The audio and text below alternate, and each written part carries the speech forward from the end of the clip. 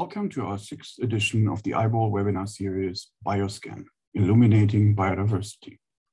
Our presenter today is Professor Florian Leese from the Universität Duisburg-Essen in Germany.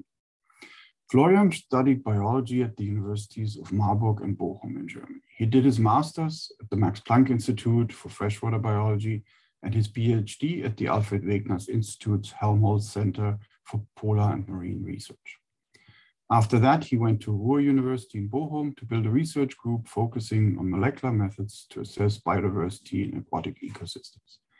Since 2015, he is full professor and head of the Aquatic Ecosystems Department at the Faculty of Biology at the University of Duisburg-Essen. He coordinated the pan-European DNAqua-Net Consortium that focused on developing and implementing environmental DNA-based tools as part of regulatory biomonitoring. Today, Florian will be talking about the work of the Aquatic Ecosystem Research Group, in particular, the study of the impacts of multiple stressors on freshwater biodiversity using metabarcoding. Over to you, Florian. So good morning, everyone. Thanks so much, Dirk, and all the BioScan team for having me here in the webinar. I will take the chance today to speak about one aspect of the research we're doing in our group, which is multiple stressor research. And I will in particular talk about how studying the impacts of multiple stresses can benefit from using as well DNA metabarcoding and barcoding data. So in general, most of you may know our group studies aquatic biodiversity from deep sea to highest mountains, from the poles to the tropics. In the past, we did a lot of Antarctic research in particular. And by doing so, and by using in particular genetic methods, but also morphological methods, ecological analyses, and optical methods, we identified many new species. And especially using sequence data, we identified, for example, in the Iranian mountains, that this one species, Gammarus komareki, is not only one species, it actually consists of multiple species, over 30, which with often narrow distribution ranges, done by Ahmad Reza Khatouzian. Or in the Antarctic, we identified that often species with broad distribution ranges have much narrower distribution ranges and actually flocks of individual species. And we described them also using morphological methods. And also for very common species like Gammarus fossarum here in Europe, it's very common. We realized, like other people, that there are many species, and we worked on assessing the individual peculiarities of those ones. And we often address questions of practical relevance at community and population level. Just a snapshot of a recent research piece on population genetics. We all know big dams, big weirs, they have severe impacts on biodiversity, yes. But what about the tens of millions of small weirs and dams and tunnels that you see everywhere? So this is what you see here. What's the impact on biodiversity? Maybe fish can swim across it, jump across it, but what about gastropods? What about mollusks? What about crustaceans and hololimnic organisms? Flying ones, of course, no problem. But what about the ones that have no flying or terrestrial larval stages?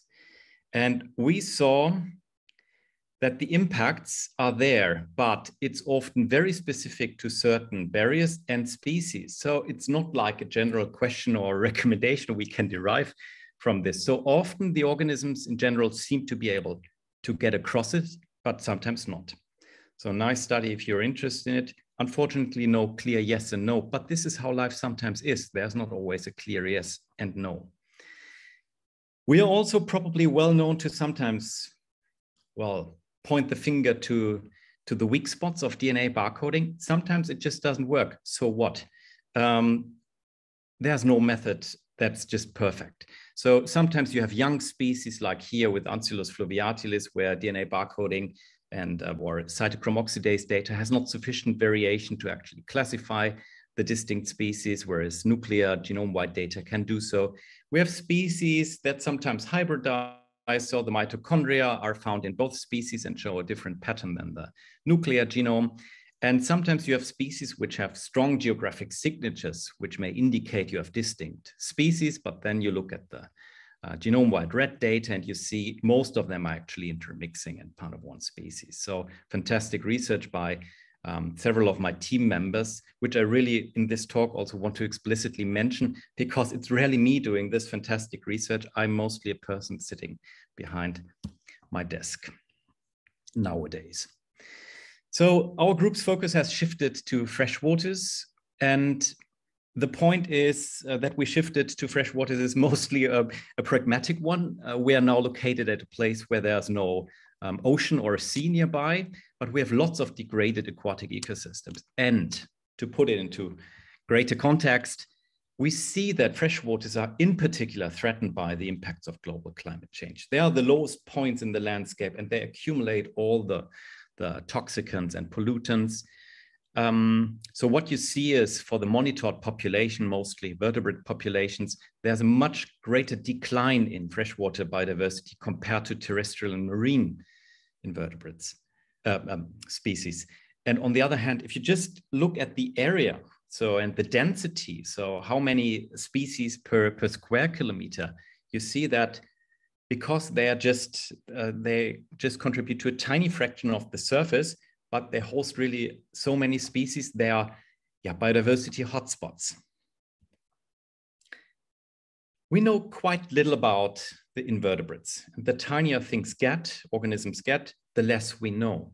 And therefore, there are a couple of papers out identifying positive trends, negative trends, positive trends when it comes to abundance, but sometimes the diversity is less known. Other studies, this one, I really recommend you to read that, realized that there's a trend of finding within the last 9 years, so it's, I think, 2010 to 2019, more and more stressor-tolerant taxa and generalist taxa, warm-adapted taxa, less of the specialist ones.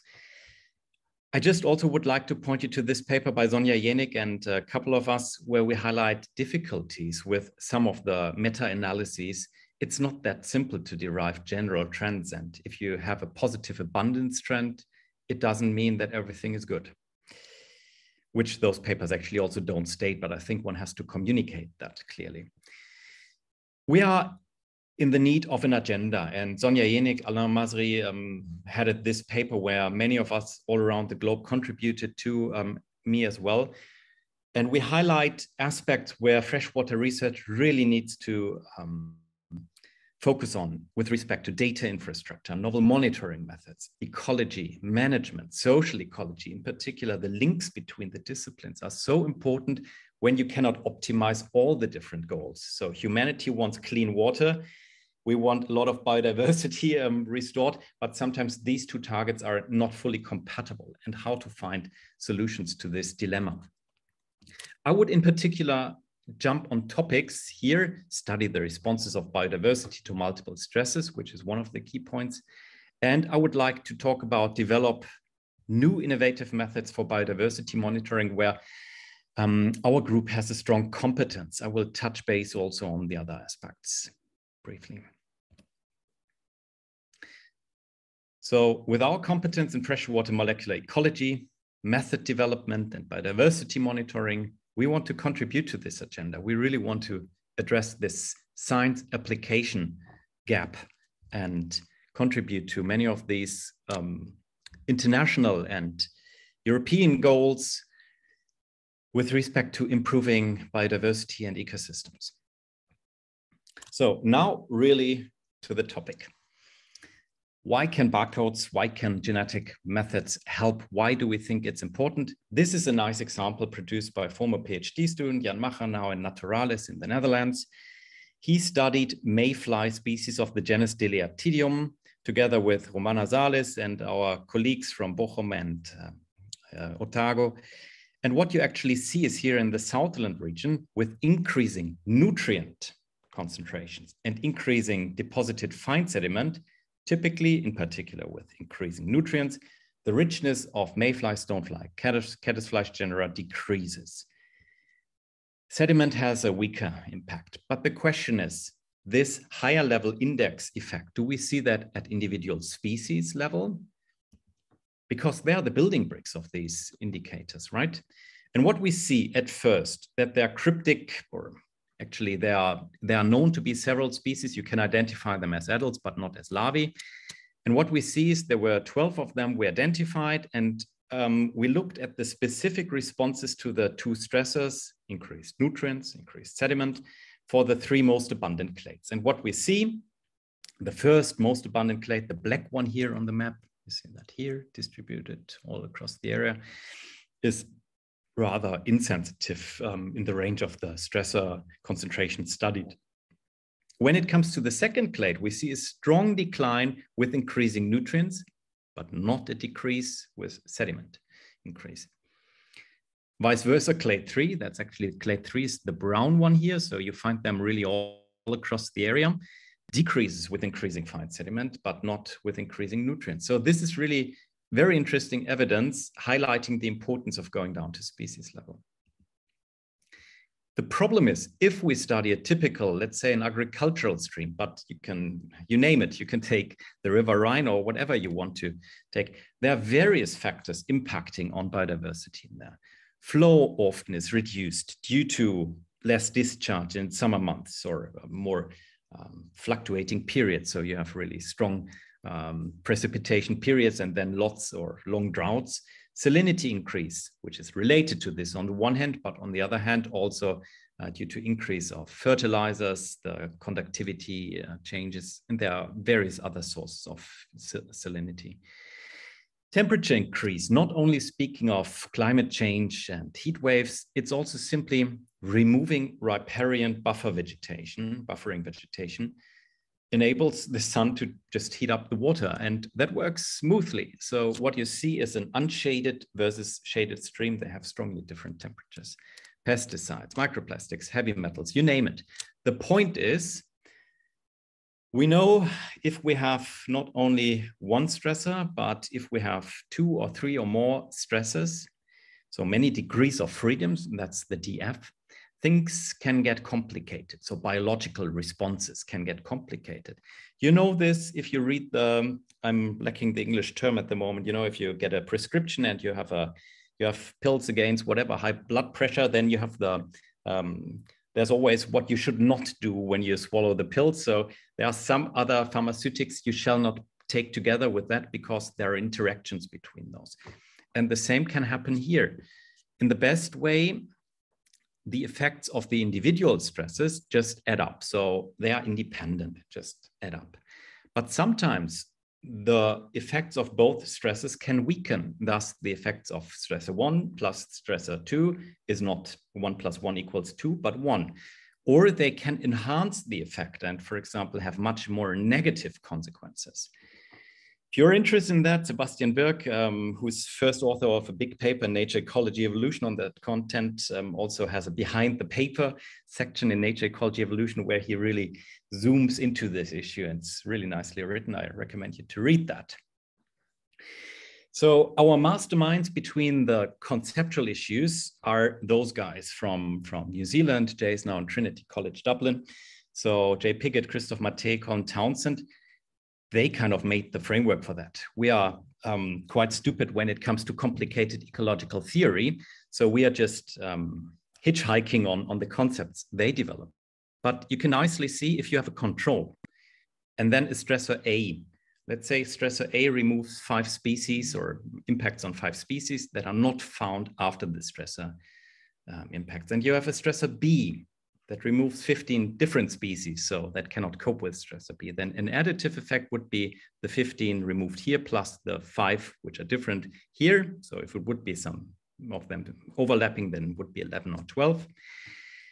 The problem really for the practical side, the bad, the good, the bad, the ugly is really the negative synergistic ones. If you have stressor A plus B having a much worse effect, removing many more species than were removed or anticipated based on the individual responses. So this is really what, from a practical side of view, we have to find out, understand, and give recommendations. To do so, we focus on mesocosms. We use mesocosms in particular because field experiments, the degrees of freedom are huge. Every stream is slightly different. You have realistic conditions, but difficult to control the conditions and few replications. Lab experiments, classical ecotoxicology, we also do, but field mesocosms, you can combine the best of the two worlds. And I will just show you one experiment from the recently granted Collaborative Research Center, CRC Resist. There's also the link to the website where you can see we use the Xstream system developed by the colleagues in New Zealand. And here we have 192 channels where we can responses. The water comes from the stream directly. We have natural light, natural temperature conditions. We can heat up the water up to 6 degrees and put it into the fully randomized placed aquarium. This really provides an amazing opportunity to combine classical lab experiments and the correlative field studies to be in the field and do lab experiments. This is how the aquaria look like. There are about 1,000 invertebrates in there you can place. That's what we did here. Also fish in there and let the fish prey on the invertebrates. Here you see there are influxes of salinity. So you can increase salinity by 100, 200, 300, 800 microsiemens per centimeter, you name it. So far we ran, in our group, we ran 4 experiments. And we published so far, in general, from the Xstream systems developed by Jay and Christoph, there are more than 20 studies from this Xstream system worldwide, because the big thing is this Xstream setup is found all around the globe. So Christoph and Jay are involved in projects in Brazil, in Japan, China, wherever. These are experiments we conducted at the Breitenbach in Hessen, in the Felderbach in North Rhine-Westphalia. You see high replication, natural light temperature regime, water directly from the stream. You can run factorial and gradient designs. Both we did so far. And now let's come to a few results and to show you why I think it's good to use barcoding as well. Here are the fantastic, or some of the fantastic guys, mostly in charge of the Xstream experiments, which consumes a lot of time. What you see is if you apply stresses, this is our control, no stresses applied. V minus means reduced flow velocity. N plus means sodium chloride added. So this would be 2 stresses, increased sodium chloride plus reduced flow velocity. And these 4 bars are then with a sediment added. So without sediment, with sediment.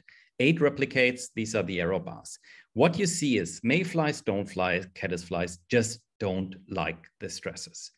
Whereas chironomids, non-bitimid, have the opposing trend. They like it. If you look at the responses of those higher level taxonomic groups, you see the effect sizes and the trends, even an interaction term for salinity plus reduced flow velocity.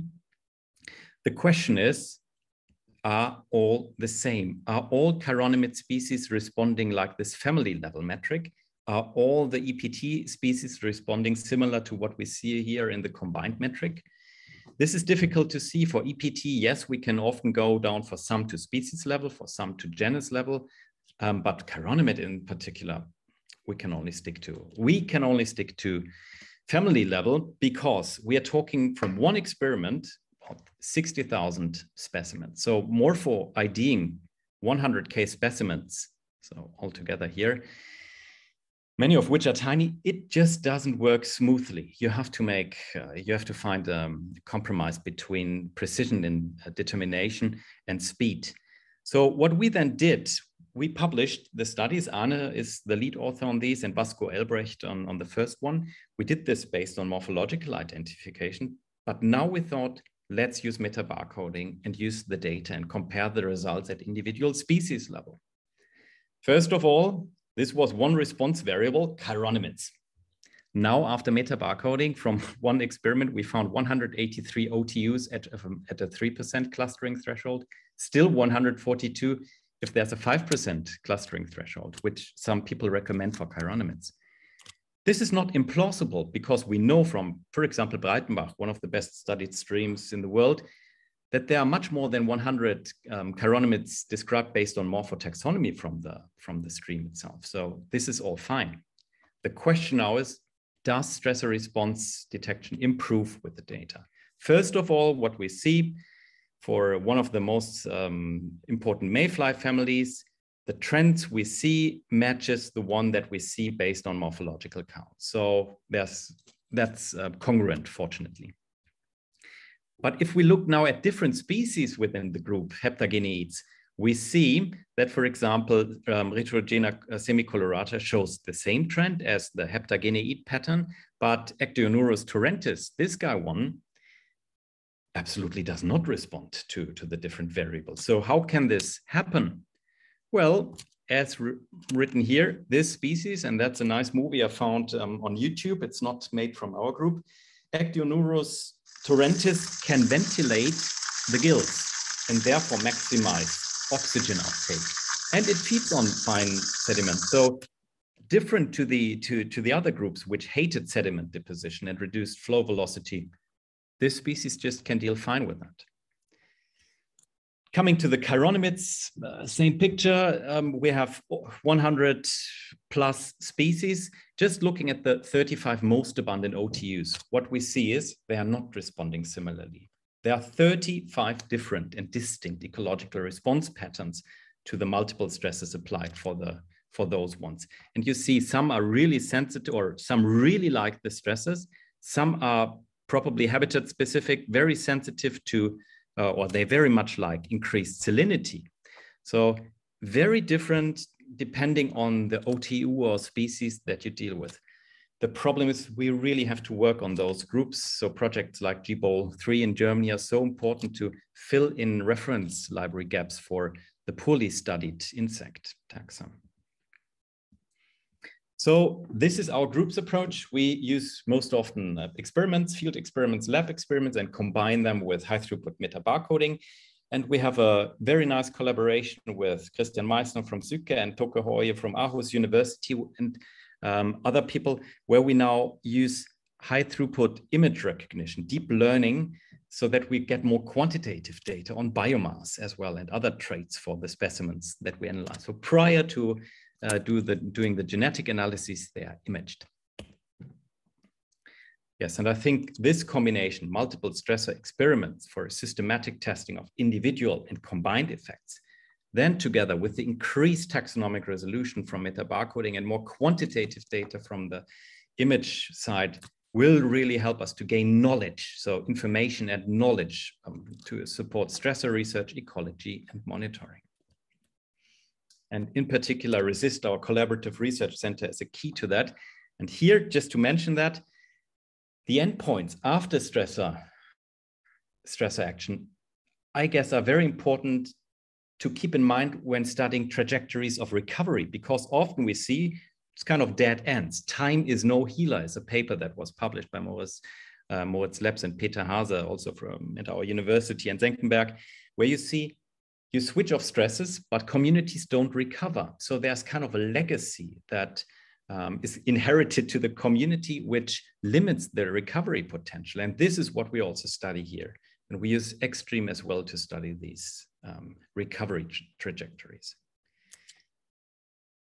Now, the second big point, develop new innovative methods for biodiversity monitoring. I think we are quite good here and quite creative.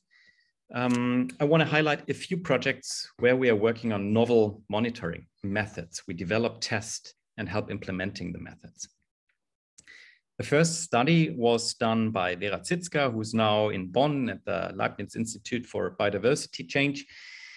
That was done as part of GBOL2, German Barcode of Life Project 2, where we could show that the results for the ecological assessment for the formal directives are very similar between metabarcoding and traditional methods, which is good. But a clear plus here is that if you sample across years and seasons, the assessment results are very stable. Sometimes you have a shift here between a status class ±1, but that also allows us with the method to sample in winter, in autumn, whenever, but not only at the very narrow time window when you have to sample according to the directive because the organisms are in a state where you can identify them. We use also time machines. The German federal environment has a specimen or a sample, an environmental sample storage base where there's lots of samples, for example, from deposited fine sediment from the major rivers at many sites. We use this as an eDNA source, And we can track then back in time when certain species appear for the first time, whether they appear all the times. So this is really good to retrospectively study when species appear, but because samples are being taken, this is a fantastic resource for monitoring. And this goes back sometimes 30 or more than 30 years. As part of large projects like LTD, we perform insect monitoring studies using eDNA or bulk metabarcoding. And what's amazing, you get so much more information compared to what we know from many, many years of traditional sampling here, 263 sampling points across many, many years. That's 1 year of eDNA sampling. You have so many taxa, we removed the ones that we could not assign to species. And we bridge the blue-green barrier. We not only focus on the freshwater biodiversity. This is a study as part of the GDNA project funded by Federal Environment Agency. We're not the first to show this. It's known that the molecules, DNA molecules of organisms living in the habitat surrounding freshwater are also found in the water. So you find lots of birds, lots of mammals, as well as, of course, the fish species. And this can be used as well.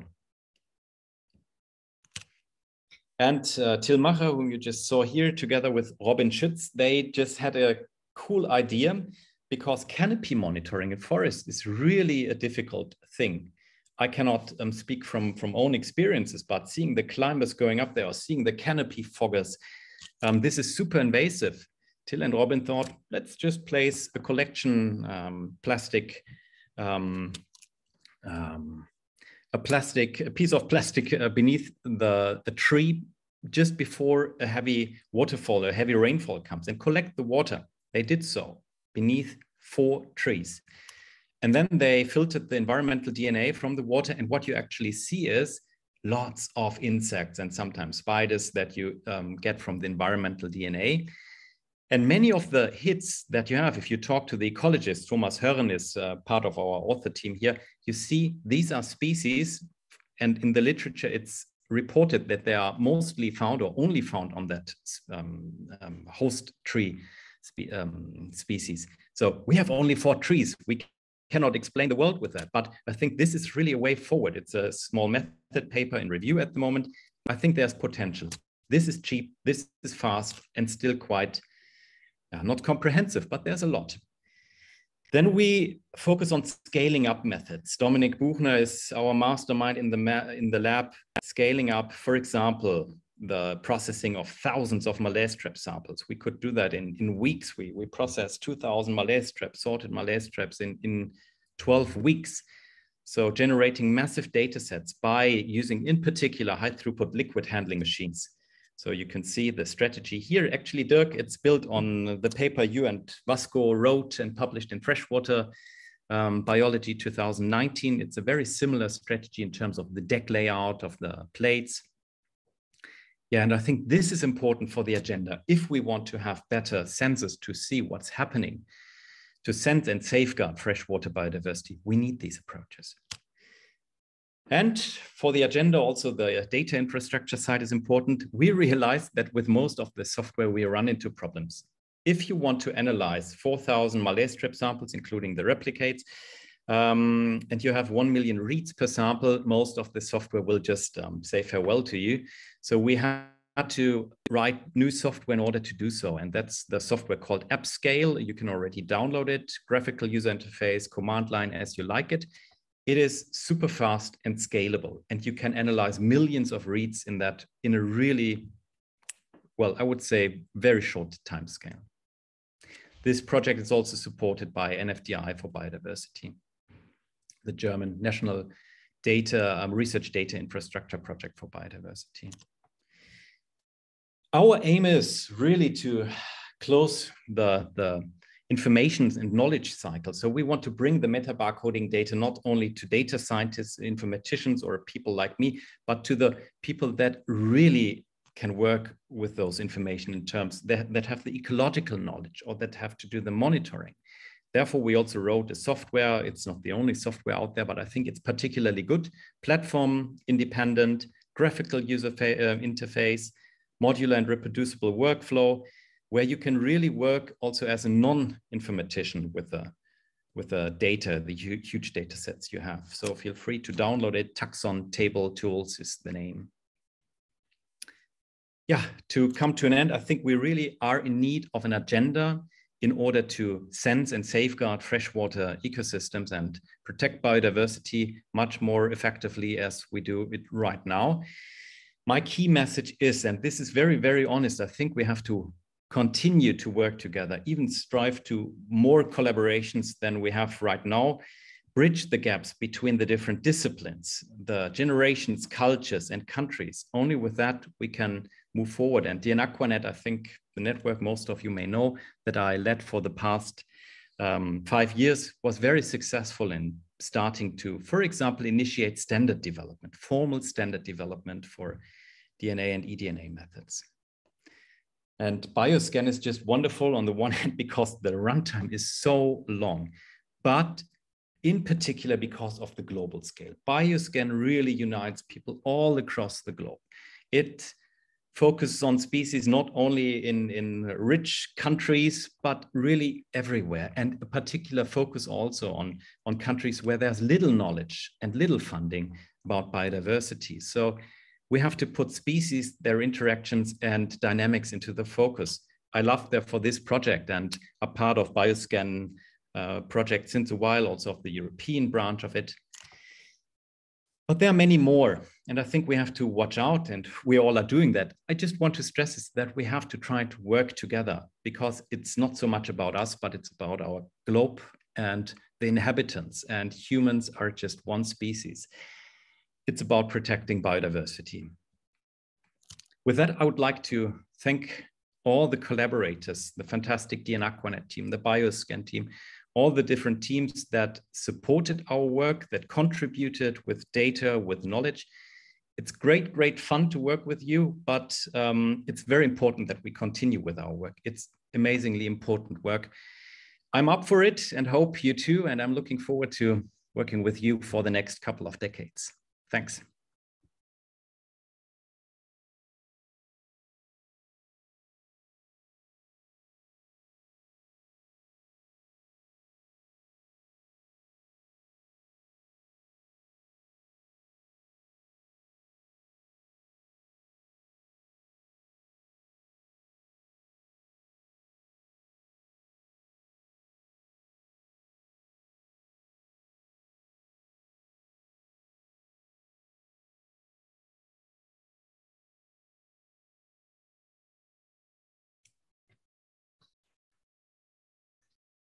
I cannot hear you, Dirk. I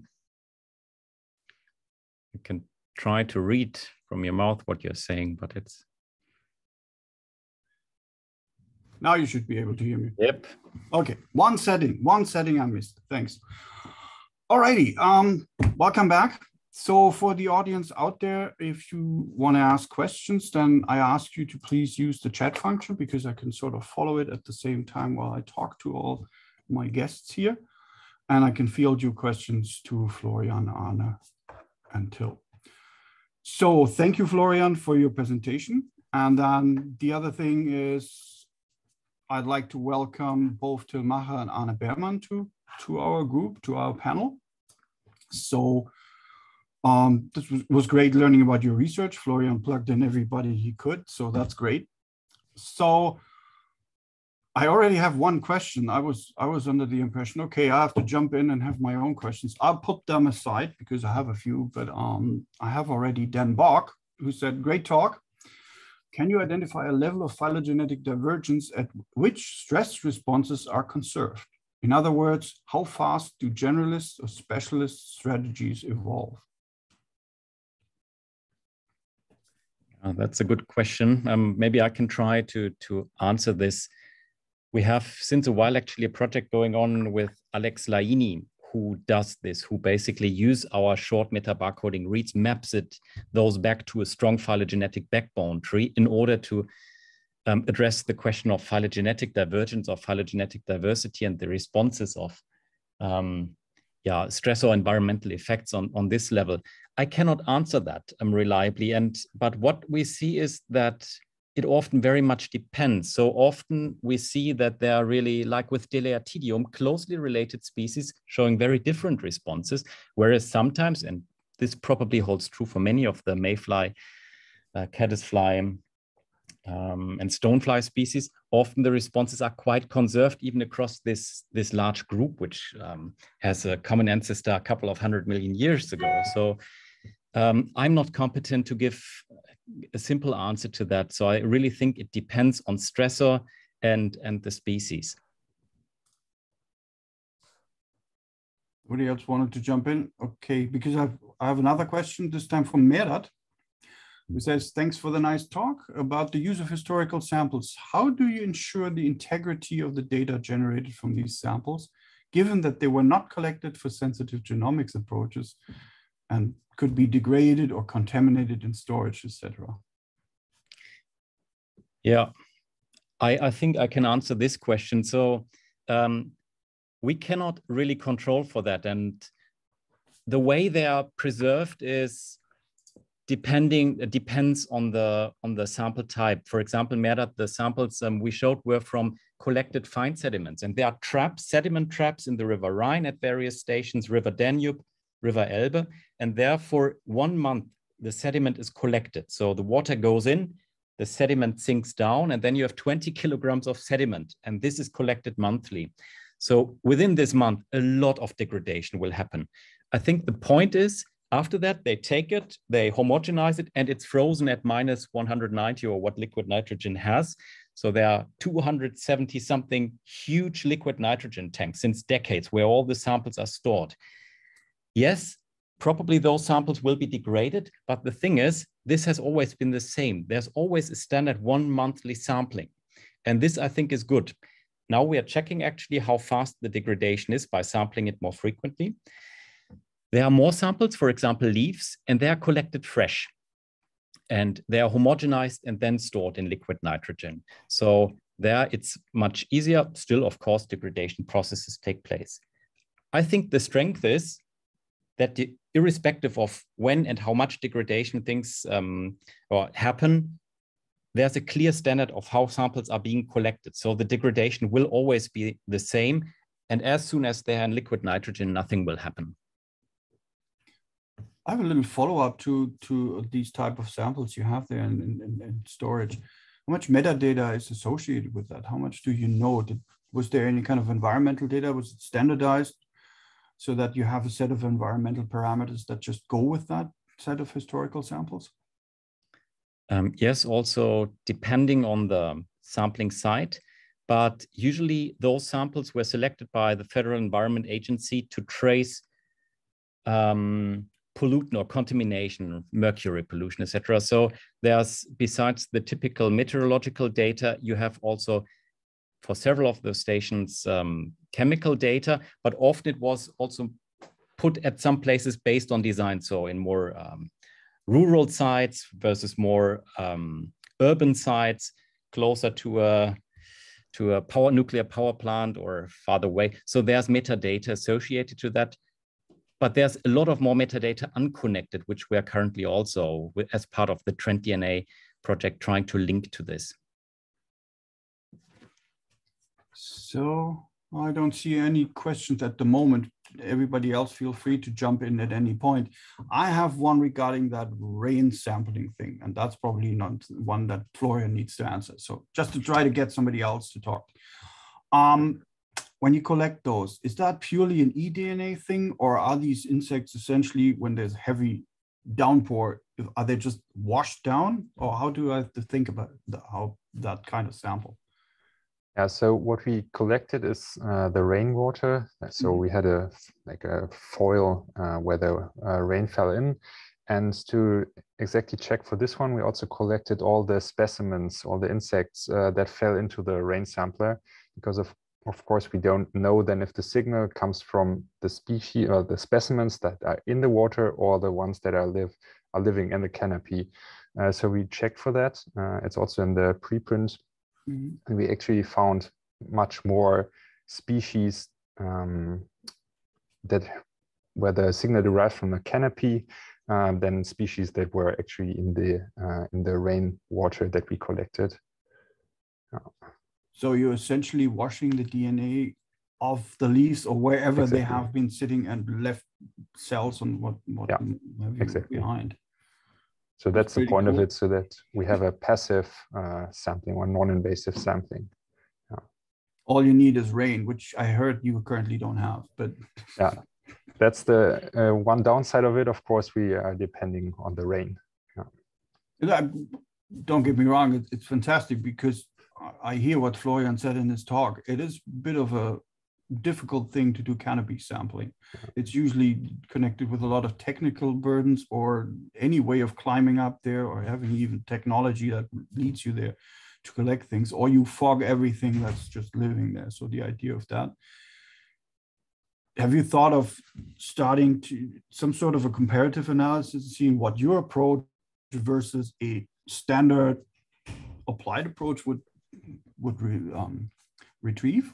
Is that in the thinking? It is in the thinking. So, I mean, as Ryan also said, we just had 4 trees here, and we didn't do a morphological monitoring or canopy monitoring like in a traditional term. So we don't know how comprehensive the method is in terms of what is actually there and what we find. Mm-hmm. But yeah, it is in the thinking that we do a bigger study, because this was just really testing the method. So do we find invertebrate DNA in the rainwater? But it was not an ecological study, or it was just a small preliminary study. Okay. Florian talked a lot about metabarcoding type studies. So we're talking Ecconet samples or samples through your Extreme system, whatever. So an eDNA is a thing, obviously. I don't know if it's a question for Florian, for Anna or so. How much do you think you can replicate everything you found there using eDNA?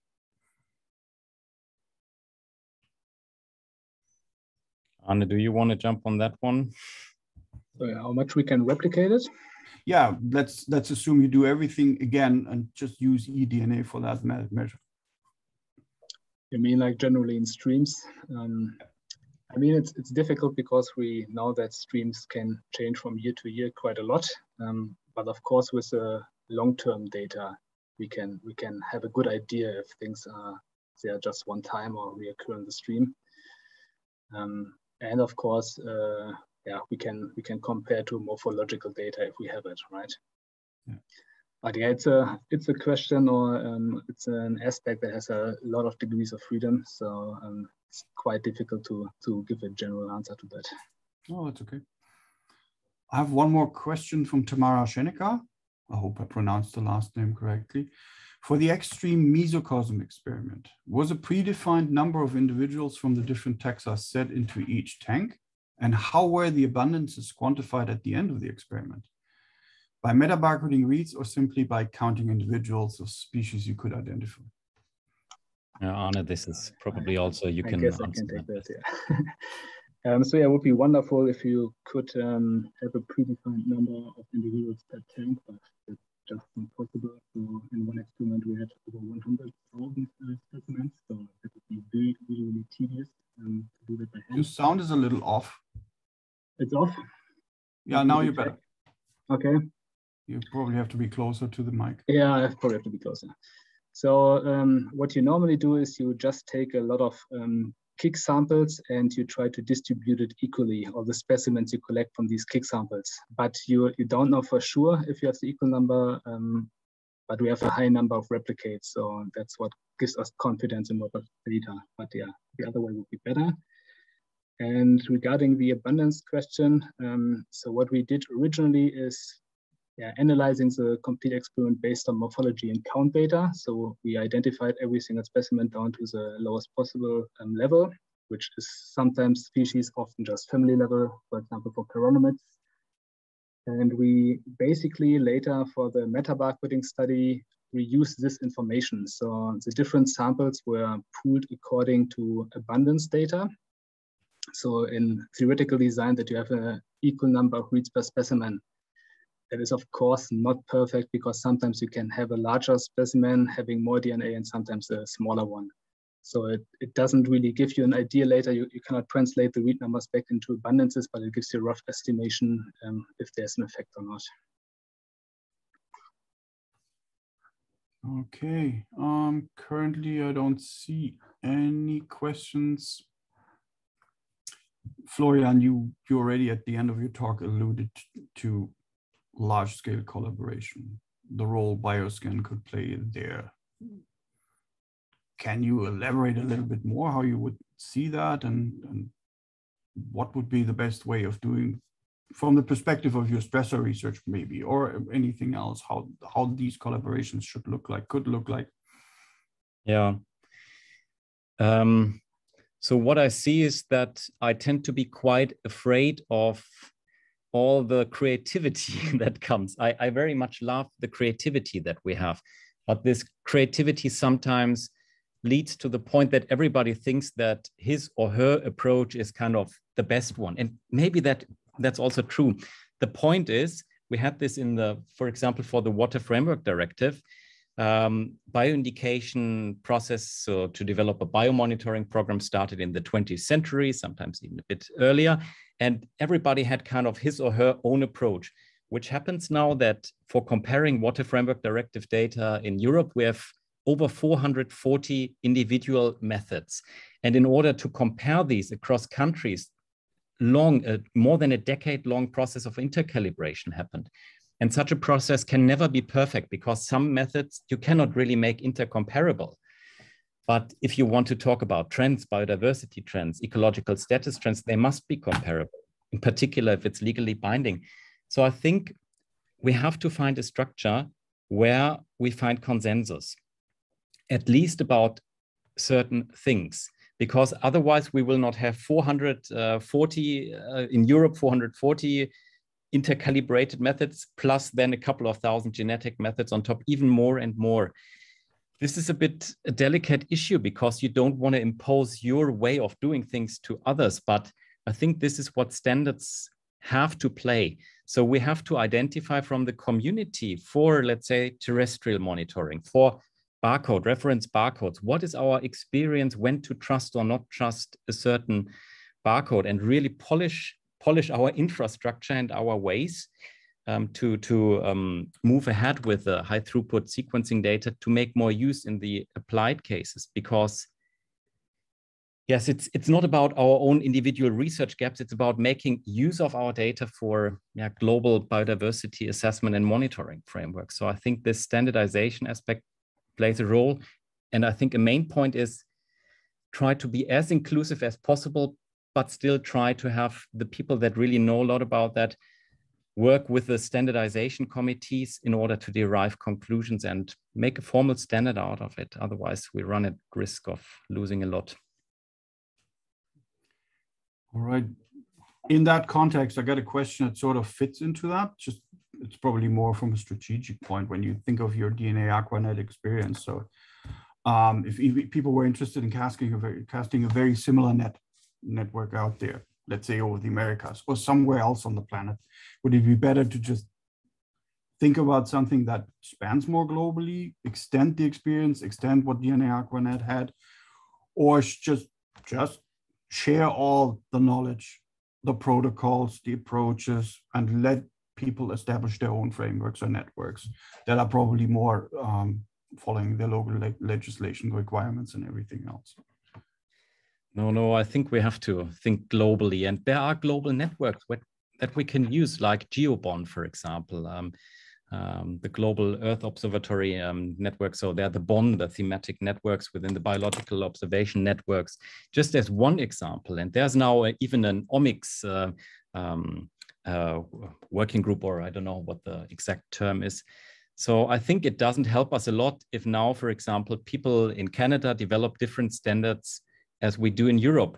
Just by the way, I just received a fantastic email from Canada where they are developing eDNA standards asking us, would we like to consult, or can we be consulted that we synchronize our activities? So I think this is essential, that we are not having our ego shooter national roadmaps. We see it at the moment in the political situation that this can lead to, well, it will not happen with the biodiversity roadmaps, I hope, but it doesn't help if you have a national agenda and you just go with that. It can create problems. So identify the international frameworks. IBOL is such an amazing international network, but now maybe link it more with the formal networks. ISO standardization, for example, would be also an obvious link. We at the moment talking a lot about European standards. ISO is global. Yeah, sure thing. There is a question from Paul.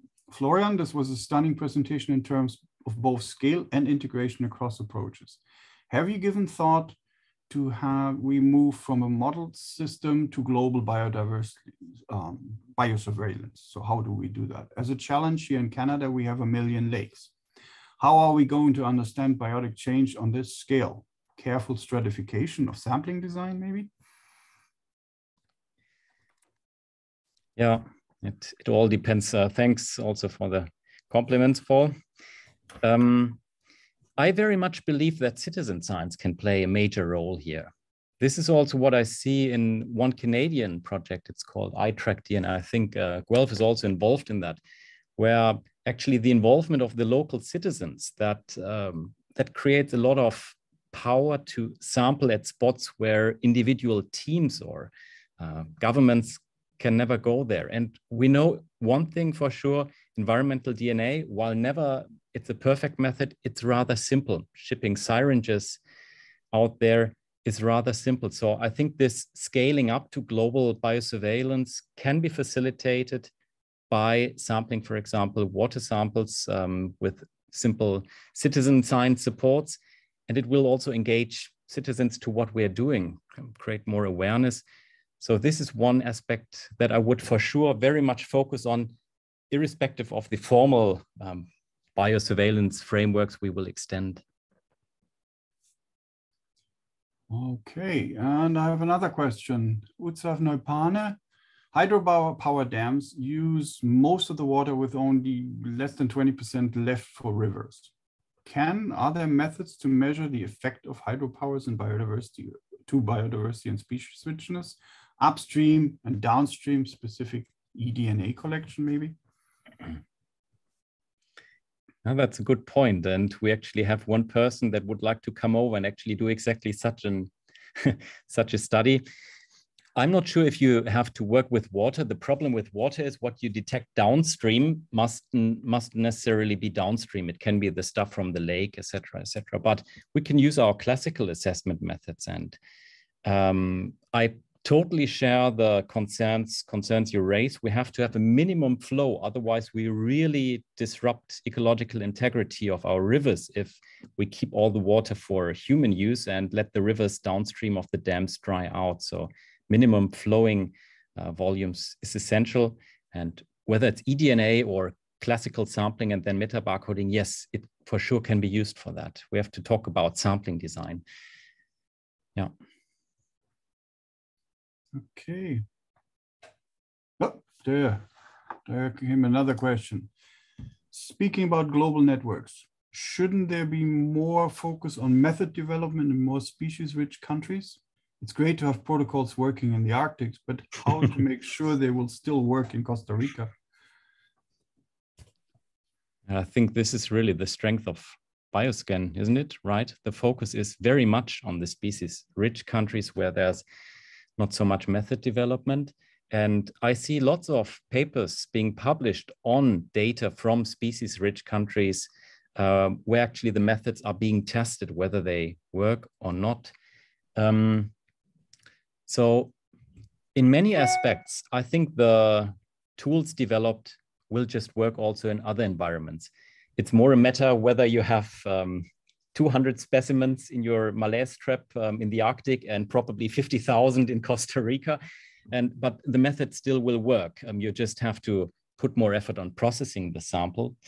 So I think the key difference is reference libraries, right? I think we really have to more catalog the diversity in order to make sense of the data. This is really where I see the biggest challenge, not so much just the pure method difference. We know we can filter water from tropical rivers. We know we can take soil samples and process malaise traps, etc. Yes. Yeah, I agree. Reference libraries. And the rest is, many of the stuff is, as you said, it's a matter of scaling to the amount of diversity that you're facing in the environment. So I don't see any new questions coming in, and we are heading towards our 1 hour mark, which is perfect timing, as if we had planned that. So number one, thank you so much. Thanks so much, Arne and Till, for joining in today. Thank you, Florian, for an awesome talk. Very informative, very interesting topics. And that is our last one before we take a little summer hiatus. So our webinar will come back in September. So watch out that space then for new announcements. I cannot tell you who's going to be the next speaker just yet, but we'll get there. So I wish everybody a nice summer. Whatever you do, field work, focusing on other things in your work. And thanks again to our guests from Germany. Enjoy the hot day over there. We in Canada will slowly get the temperatures too. So we hear you. And to everybody else, have a great day and a wonderful weekend. Bye, everyone. Thanks a lot. Goodbye. Bye-bye.